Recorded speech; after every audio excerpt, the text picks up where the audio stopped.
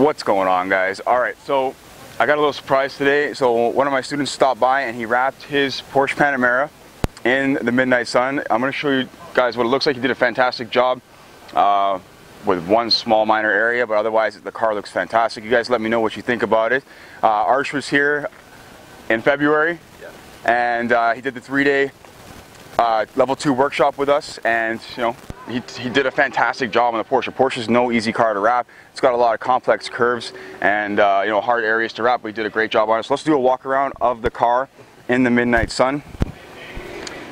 So first of all, I'll kind of give you a little look of what this color looks like in the sun. Sure, it's nice and cleaned up.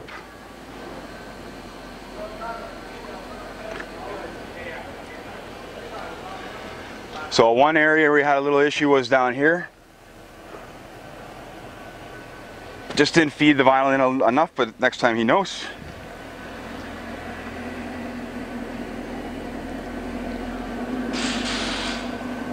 He did an awesome job. So he mentioned that his front bumper was repainted and he still killed it on the front bumper. Like, check out the corners. So this is his first full wrap after the workshop.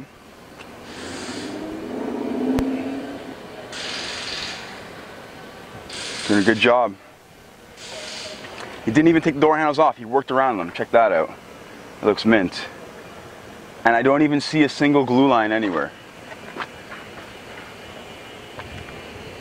We can kind of show you on the angles here. So if he were to get glue lines, he would get them in this area right here if he were to stretch in with heat. That would be very typical with like a 3M or Avery product where you'd get glue lines by stretching into that area. So he must have laid in probably. Yeah, like he should have. And did a great job. So again, rear bumper's a bit complex.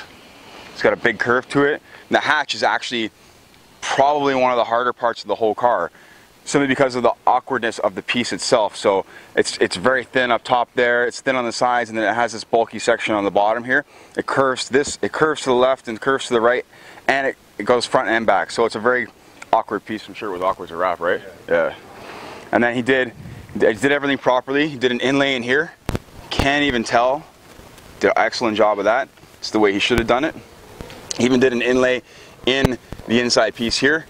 Again, you can't even tell. Just a little bit of water spots and stuff since he just washed it. Killing it. Look at those corners.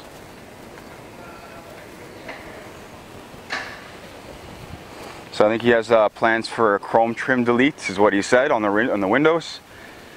Again, no glue lines, right?